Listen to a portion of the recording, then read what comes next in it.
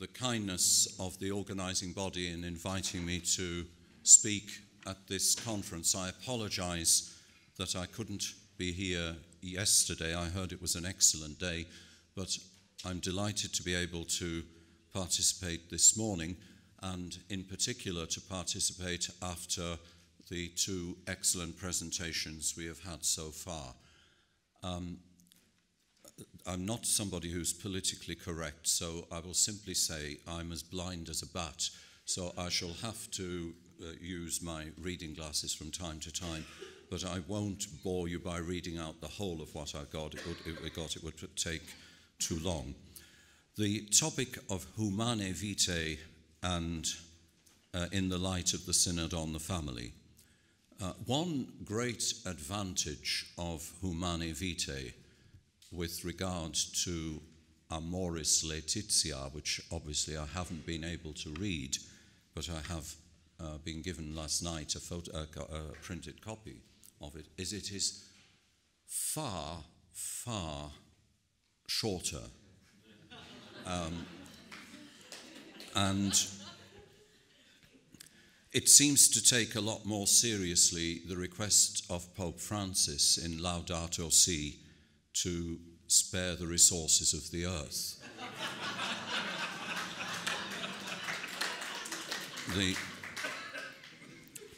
Of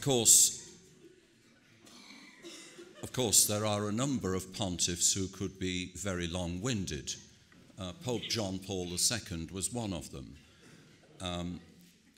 He never, if he could say something in 50 pages, he never put it in 5. And his catecheses, of which we've heard this morning, are enormously complicated and enormously long. I said to somebody once, thank God phenomenology is not necessary for salvation. But the importance of those texts is that they do contain a vast wealth of truth. They are an invaluable resource for thinking about the mystery of human life and the mystery of sexuality and marriage, and the issues that are condensed into very brief but very important paragraphs in Humanae vitae. I'd like to take a step back because I think it's important to have a proper context for thinking about the Synod and Humanae vitae and what I'm going to say. I'd like to turn to somebody who was one of the greatest pastors that the world has ever known. We sometimes hear, and in fact we hear quite frequently, that it's not a good thing to have somebody speaking in very abstract, technical, doctrinal terms, and that we need to have pastors who are in touch with their flock, who have the smell of their sheep, who go into the geographical and existential peripheries, and who can bring the mercy and compassion of God to the people who are in dire need in very varied and difficult situations. That is obviously a proper concern, a very proper concern for any pastor at any time, at any level in the church. It's enormously important. But it would be quite wrong to think that being a good pastor is something that can be divorced from doctrine. And it would be a grave error to think that people who are good theologians are not better pastors because they are good theologians. The greatest, or one of the greatest pastors the church has ever known was a very powerful theologian, enormously complicated. But he knew his flock. He got to know his flock in various places, in very short time, in various geographical peripheries, and in very real existential peripheries. The pastor I'm speaking about is St. Paul. St. Paul, in the first letter to the Corinthians, in chapters 5 to 7, deals with various questions of sexuality, amongst other things. It is true that St. Paul was also someone who engaged in dialogue. It is true that St. Paul engaged in very delicate matters of dialogue and was able to convince St. Peter that the way Peter had compromised a particular way of initiating new Christians was wrong. He did this at the Council of Jerusalem, and we know that, amongst other things, from his own letter to the Galatians and from the Acts of the Apostles, chapter 15. It could be said, indeed it has been said, that the Council of Jerusalem is a model for the Synod of Bishops, and that can be so, and should be so in many ways. But the dialogue in which Paul engaged was not in any way a way of diminishing the proper Petrine mission in the church, not at all. Paul knew of the existential realities, for example, of the port of Corinth and of the grave systematic sexual immorality that was rife in that port. And that is the background to what he uses in 1 Corinthians 7. And it is in 1 Corinthians 7 that St. Paul articulates Jesus' teaching on marriage and on indissolubility. And he does so in a way that makes it clear he cannot change what he has received from the Lord. And in a second stage, when he applies the Lord's teaching to a new situation in his various communities, one that Jesus had not had to confront, he still gives authentic teaching, and as an apostle and with authority. And he applies Jesus' teaching as closely as possible to what Jesus himself said, and indeed in 2 of the 3 applications exactly as Jesus had said it. Why do I say this? The first letter to the Corinthians, which I presume you know is not the first letter to the Corinthians because that got lost in the post somewhere and we've never seen it, however, has 3 sections in which St. Paul exercises magisterium. 1 Corinthians 15, where he gives us the creed and the salvific core of our faith. 1 Corinthians 11, where he gives us the liturgical expression of that faith in the mystery of the Eucharist. And 1 Corinthians 7, where he deals directly with Jesus' teaching on marriage and indissolubility, which he does not dilute.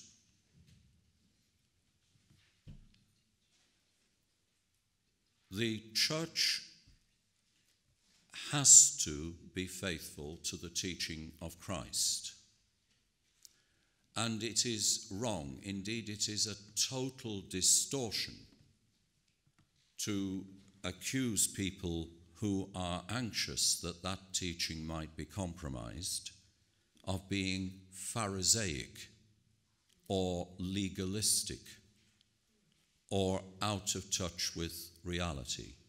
That is simply not true of many of the people who have been and who are deeply concerned that some ways of trying to relate compassion and mercy to truth may be going beyond the limits of what is right and proper.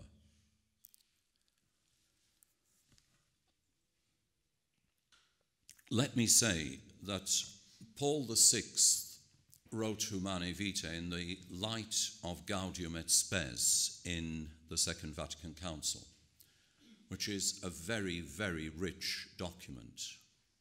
The section on marriage in Gaudium et Spes is enormously rich.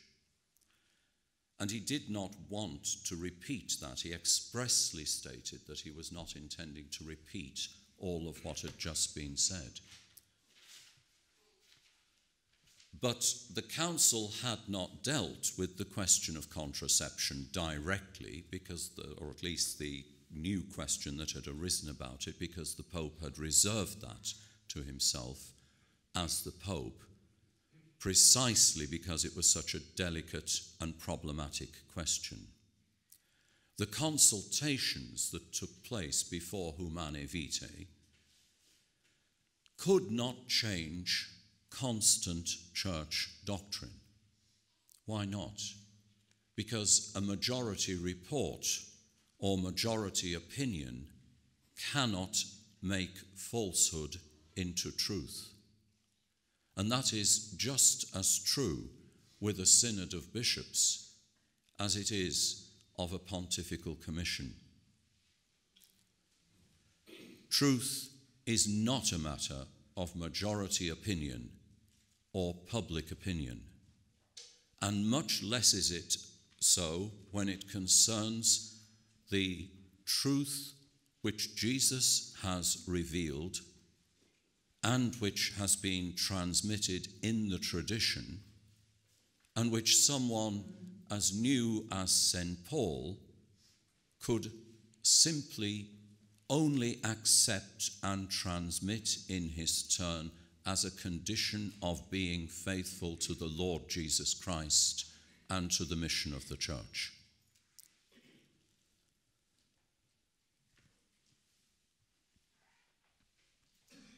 The pastoral concern of mercy and compassion is not remotely new. It is something that has accompanied the Church throughout the ages. Thomas Aquinas is the greatest theologian that the Church has ever known, and he was both profoundly acute in his analysis of the questions he faced and very aware of many of the existential situations in which the gospel had to be lived. The patron of moral theologians is St. Alphonsus Liguori, and he was both a tremendous pastor who organized the popular missions of the Redemptorists in the parishes of the Catholic Church in a way that was transmitted and continued for 200 years and more. Mercy and compassion are also clearly evident in Humanae Vitae. The difficulty with Humanae Vitae is that people speak about it without reading it.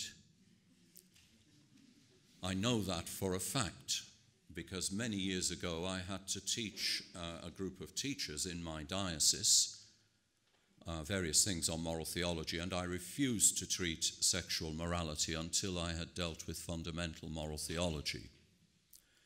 And when I came to a section on sexual morality, I simply said to them, would you tell me your objections to Humanae Vitae? And I wrote all of their objections on chart boards, these flip charts that were common. I come from a bygone age. And I covered all of these things, and I said nothing. I made no comment about anything. I wrote everything down. I can write very quickly. And then I said, now, who has read the encyclical? And nobody actually, I mean, I had read it, I promise you I have.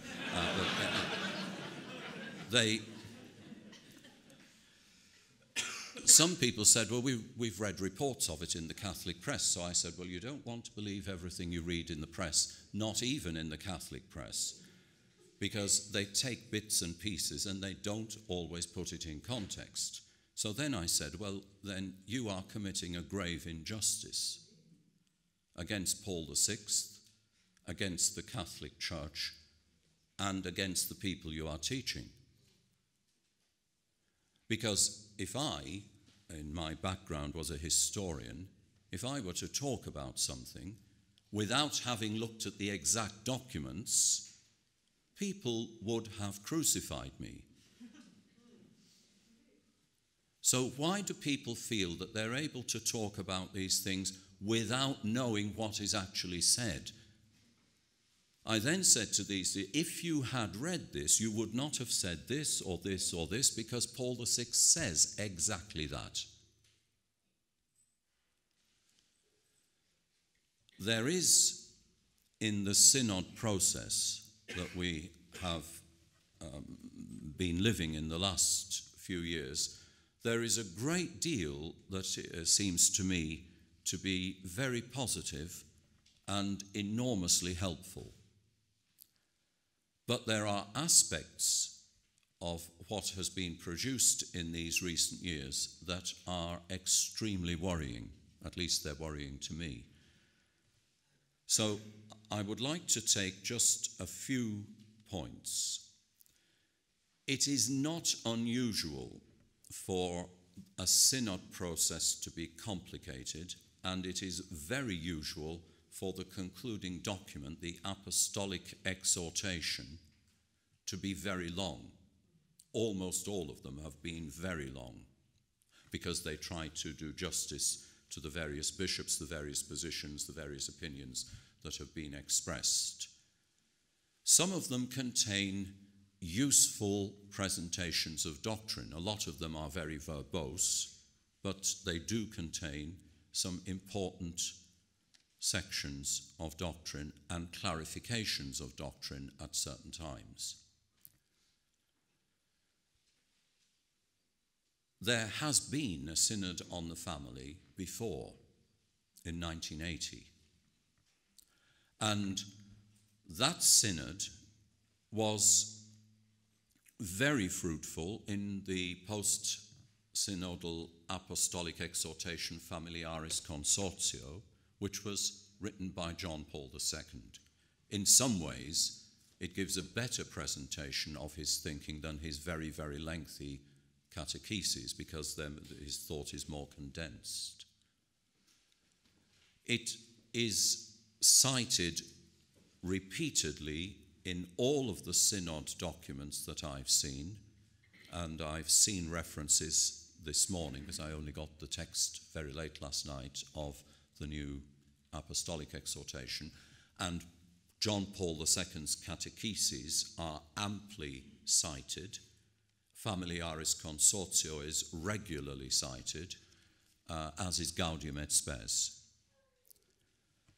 But there is no doubt that the core of Familiaris Consortio in relation to Humanae Vitae confirms unequivocally the doctrine of that encyclical, precisely in relation to responsible parenthood and in relation to contraception. And it produces a synthesis of John Paul II's anthropology or theology of the body by describing contraception as a profoundly contradictory act. In fact, it goes further. The Pope says, he uses what's called the language of the body, and says that there is an inherently contradictory body language when contraception is used, because the conjugal act is and ought to be an act of total mutual self-giving love, and that total mutual unconditional love is contradicted by contraception, which is a giving that is conditional, limited, and partial. And therefore, the act of contraception, according to John Paul in Familiaris Consortio, is nothing more than a lie. in body language, and that is the language of the Pope. It's not an invention of mine. There are other things in this document that are enormously enriching, because the Pope, it's not true to say that personalism began with John Paul II. It didn't. It is not true to say that the language of the body or the theology of the body, theology perhaps, began with John Paul. It didn't. There was much written in the 70s on these themes, but they were profoundly problematic. What John Paul II did, amongst other things, was to correct the distorted view of personalism that had arisen in the 70s and 80s and possibly before, and to establish a more precise or an adequate anthropology and a more precise and profound vision of what Paul VI had called the unitive meaning of the conjugal act, and by implication of the whole of the married life of the couple. He was also deeply aware, because the Synod had made it clear, apart from very problematic writings in the 70s, that the pastoral approaches to questions of conjugal life which had been put forward were often themselves seriously questionable. In particular, people had proposed that there should be a gradual pastoral approach. People can't always change from an immoral way of life to a perfectly virtuous way of life like that. They often need to progress in stages, in steps, and so on. So people spoke about a so-called law of graduality. But of course that can be a total distortion of the truth. It can be a cover for sanctioning what the Church itself has condemned as intrinsically immoral. And so one of the key things in Familiaris Consortio is that the Pope distinguished quite clearly between the graduality of the law. What is that? That means, oh, well, look, you're in a difficult situation. You've been living an awful immoral life. It would be very difficult to expect you to be faithful to your wife, or to stop contracepting, or to do this or that or the other. Try to reduce it. Try to cut it down. In other words, the fullness of the moral law doesn't apply to you. That was rejected, quite rightly rejected, as an entirely improper and misleading pastoral approach.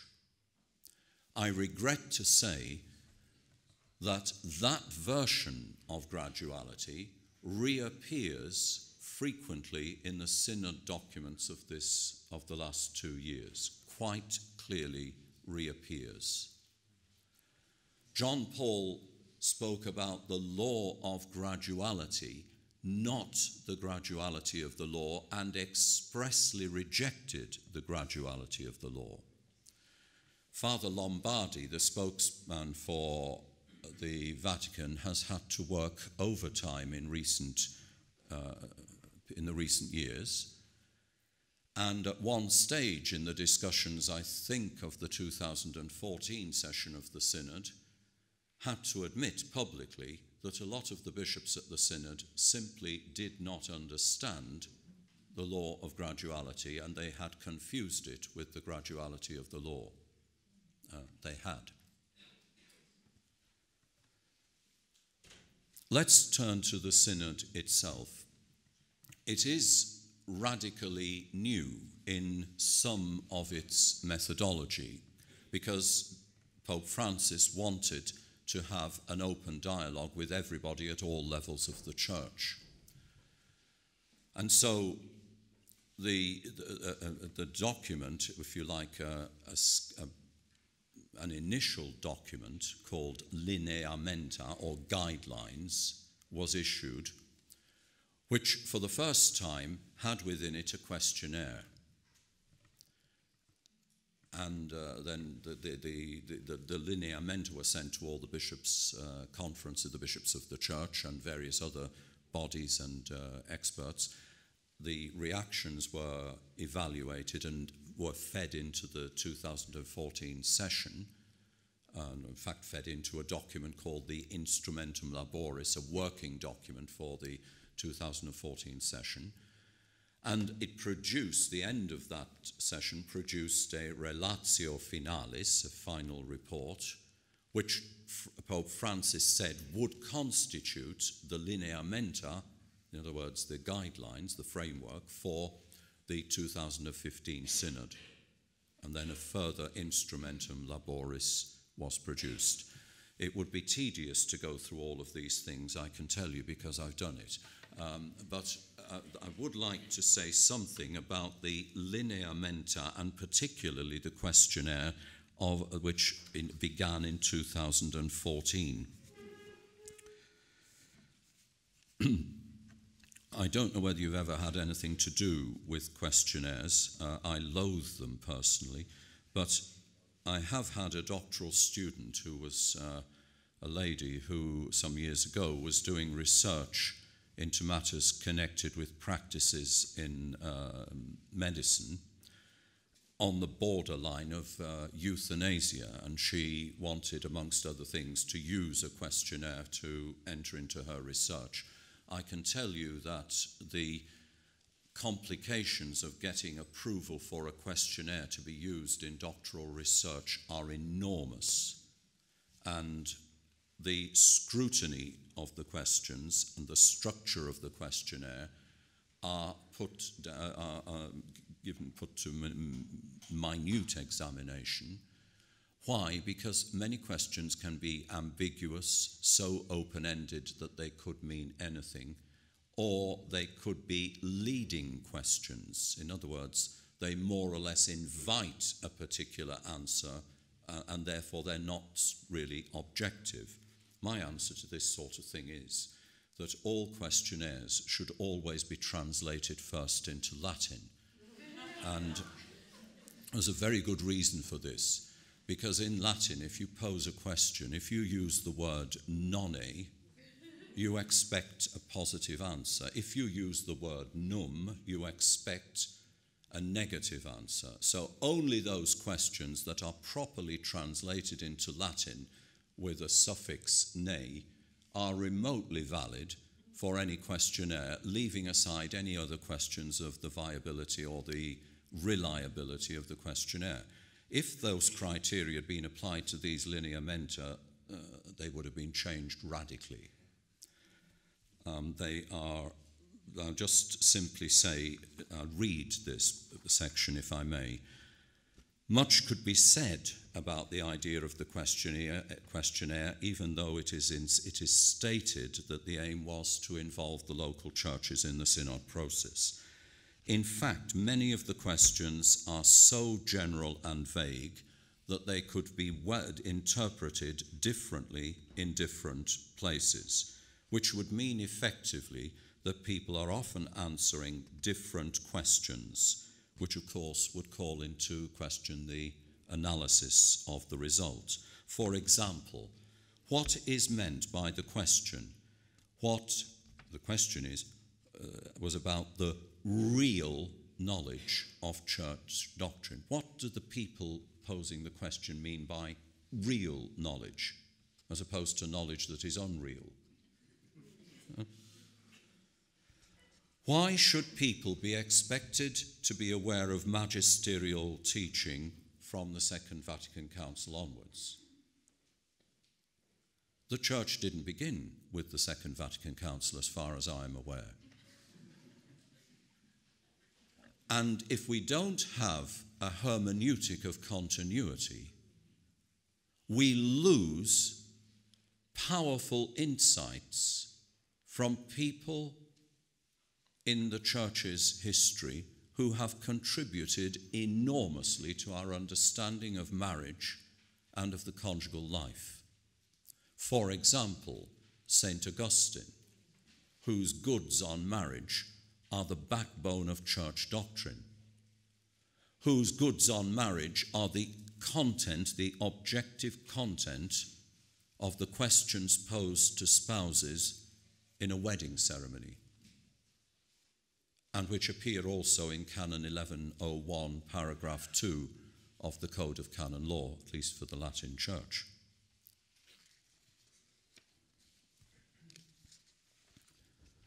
Question 1b contains first of all a num question and then a nonne question, which as such should not have been included. Is magisterial teaching fully accepted? Well, the obvious answer is no. I mean, that's what they want to hear, so that's what they would hear. Are there difficulties in putting it into practice? Well, of course there are, otherwise they wouldn't.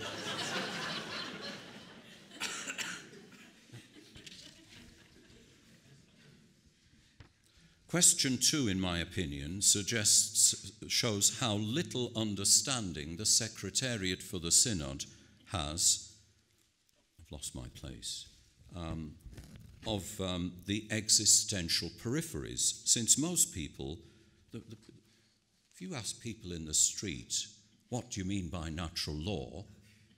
Of course they will look at you and think you are mad. In other words, the people framing the questions have not realized that they need to, people understand natural law, but not the terminology of natural law. So they need to frame the questions in a better way. Question 4 asks about percentages of couples living together as an experiment, and then of others who are separated and divorced and so on. Well, how would you find out that? It's guesswork, unless in every conference of bishops, the bishops find statistics from state authorities or other bodies that are reliable, and in their answers give express attention to official statistics that are in some way confirmed. Otherwise, the whole thing is guesswork. Well, that's very, very shoddy, in my opinion. The specific questions relating to procreation are, in my view, very inadequate. Again, there's this num question. Is there real knowledge of Humanae Vitae's doctrine on responsible parenthood? Well, there clearly wasn't in the Secretariat.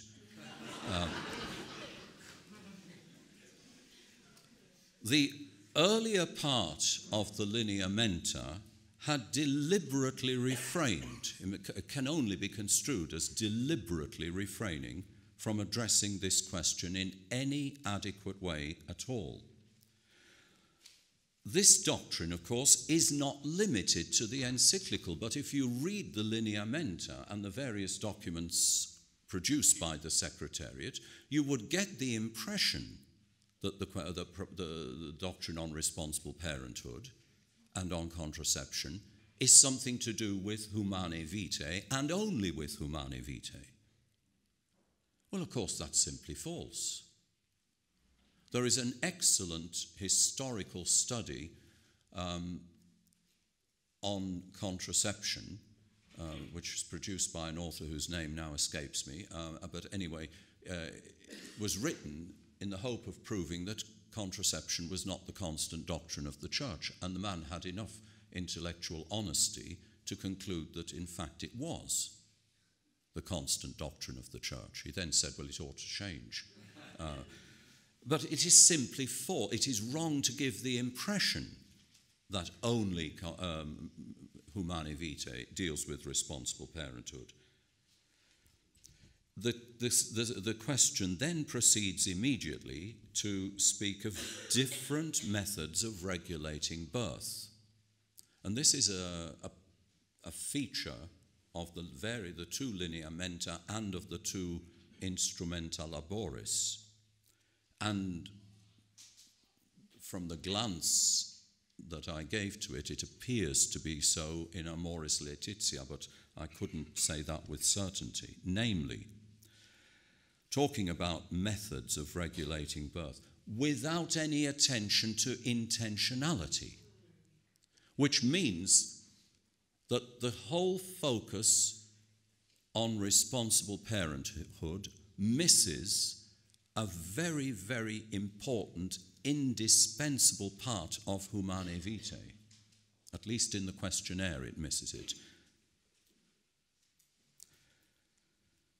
Another question: is such moral doctrine accepted?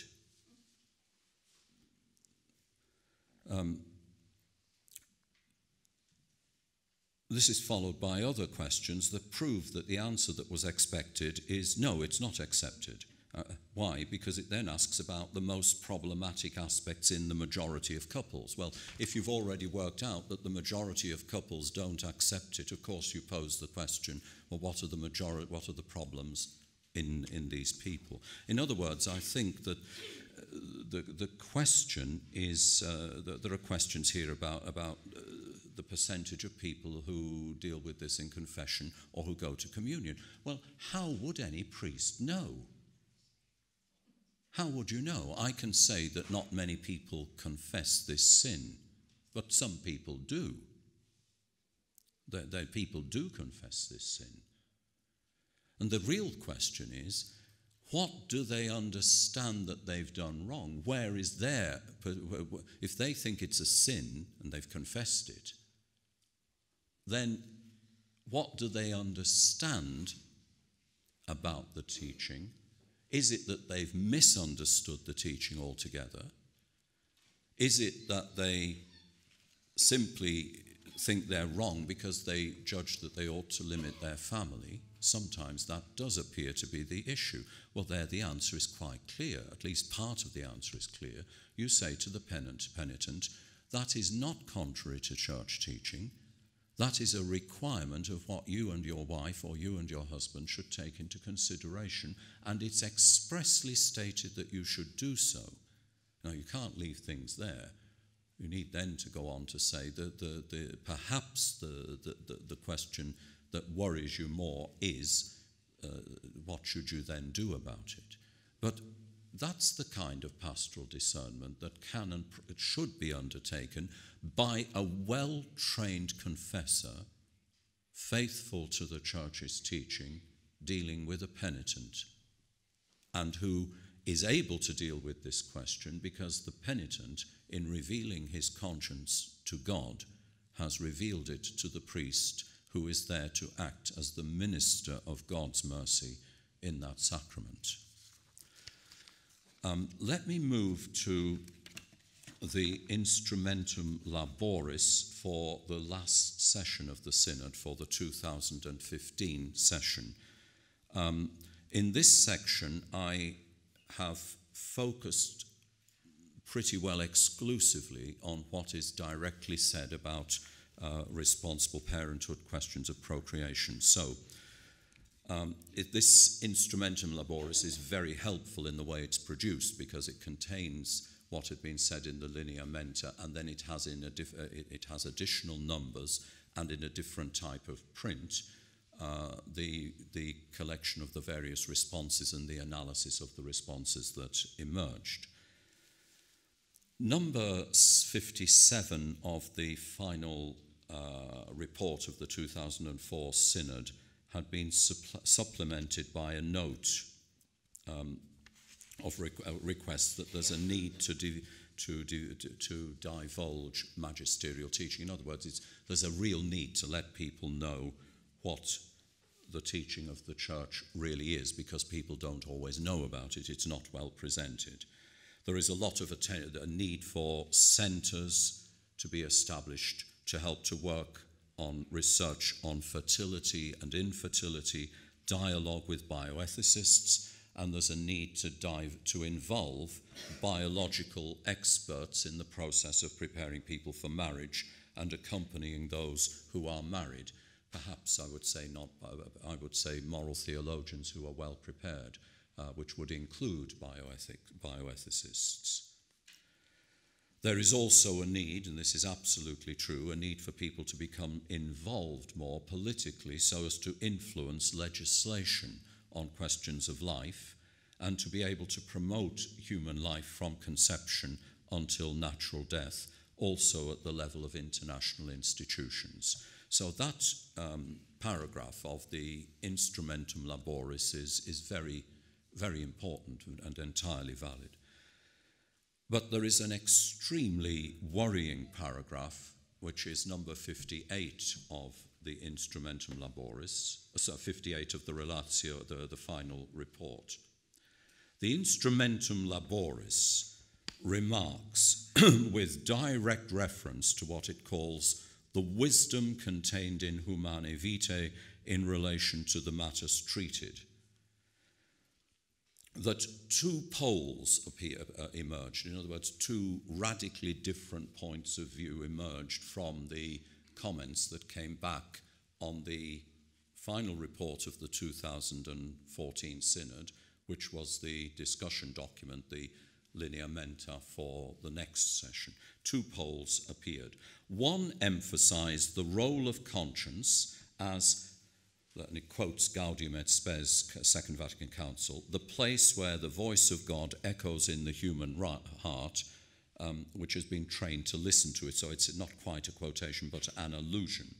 The other pole was that of objective moral guidance, which prevents us from considering generation as a reality about which we may decide arbitrarily. That's quite, in other words, if you talk about objective moral guidance, you're not saying, well, whether we have children or whether we seek children or not is just a matter for us to make up our own minds, as if we could do that in a morally correct way just simply by exercising our liberty as we see fit. So the concern of this poll was that such arbitrary behavior in relation to responsible parenthood instead needs to be properly guided by the divine plan for human procreation. And then the text of the Instrumentum Laboris proceeds and says, when reference to the subjective pole prevails, there is a risk of egoistic choices. In the other case, in other words, where the objective focus prevails, the moral norm is perceived as a weight that cannot be sustained and which does not correspond to the requirements and the capacities of the person. Now, I didn't make that up. That's what it says. What's worse is that it continues. The conjunction of these two aspects, the two poles, subjective and objective, lived out with the guidance or the accompaniment of a competent spiritual guide, whatever that may be. Doesn't say a confessor, doesn't say a priest, doesn't say a bishop. It might be some free-range individual who thinks they've got all the capacities that God wants for them to guide other people. So the conjunction of these two aspects, lived out under the guidance of a competent spiritual guide, will be able to help spouses to make choices which are fully humanizing and which are in conformity with the will of the Lord. End of quote. Well, quite frankly, that is either utterly unrealistic or it's a complete travesty. If the objective moral norm expresses a moral truth,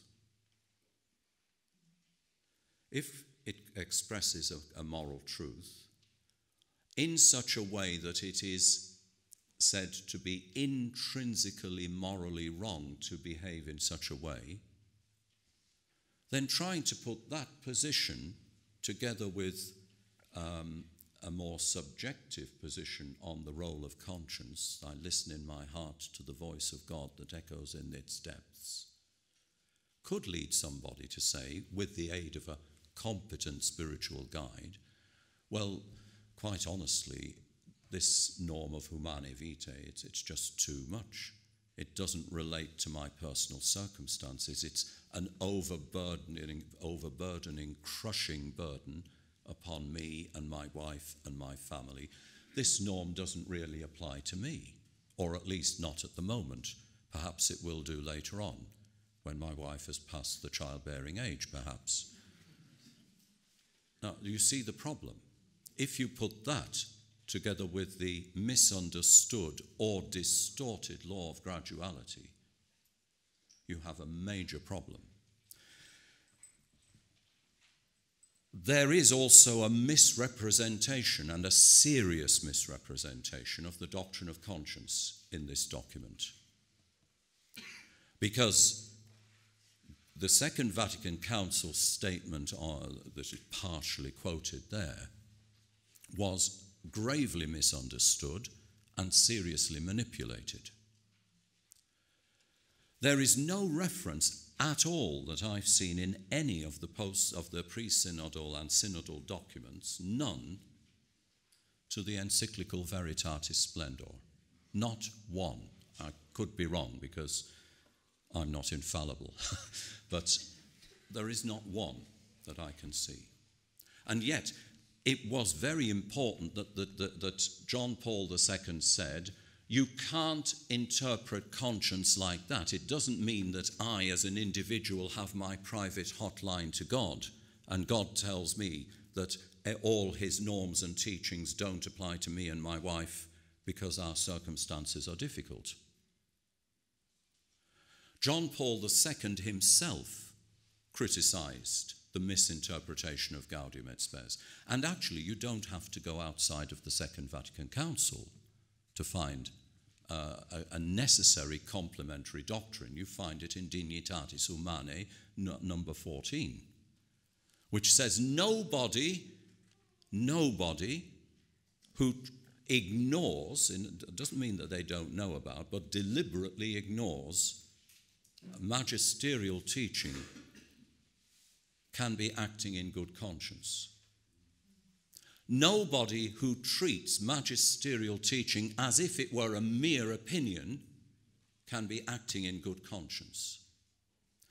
Quoting both of those in an allocution of 1988 to moral theologians after a conference on the 20th anniversary of Humanae Vitae, John Paul II added, and nobody can be acting in good conscience if they treat their own opinion or that of moral theologians as if it were equivalent to the certain teaching of the Church's magisterium.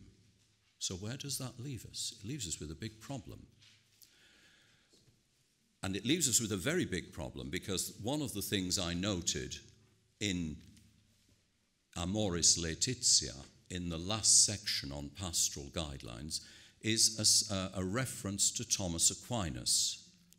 The Summa Theologiae, Prima Secundae, question 94, article 4. And you will all immediately know that that is where Thomas Aquinas uses the famous expression, lex valet ut in pluribus, sed in paucioribus deficit. The law applies in the majority of cases and is defective in a minority of cases. He did say that.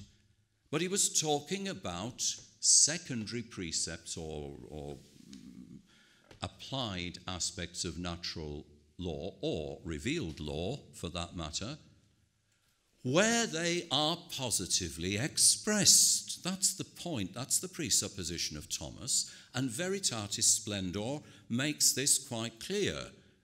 Yeah, it is true that the law applies in the majority of cases where you're talking about what you are positively obliged to do. There can be cases when you are physically incapable of doing it, or when there is a conflict and you have to defer fulfilling a promise, or and so on and so forth. But what Veritatis Splendor makes clear in the light of the Catechism and the Church's totally constant tradition, including the very clear teaching of St. Thomas himself, you can't do that with negative moral norms when they apply to when they express what is intrinsically morally wrong. You can't do it. It's gravely immoral. And so, left as it stands there, that is seriously misleading. Very seriously misleading, and that is a great pity. What was needed was clarity. It is regrettable, very regrettable, that the enormously rich teaching on the formation of conscience that is intrinsic to Humanae vitae wasn't better expressed and articulated in these lengthy discussions and in the various documents. That would have helped enormously. I don't want to be entirely negative, because there is a great deal of very helpful material both in the synodal documents and in what I've seen of the apostolic exhortation. Very good material on the meaning of love, on the way of fostering people in the preparation for marriage, taking care of couples in pastoral difficulties, the understanding of how love can be nurtured and fostered and cared for, and how it can contribute to the good of society. All of that is excellent. But the nub of the matter for this specific issue is that the core of Humanae Vitae's difficult teaching has basically not been, has not, in my view anyway, not been adequately presented, and in some cases seriously misrepresented in many of these documents. That I find a tragic occurrence, and I find it very problematic. I will conclude by saying, well, doesn't that all change if the Pope were to say something which I'm sure he has not said, but let's take the hypothesis that the Pope were to say, well, that teaching simply was wrong. Suppose.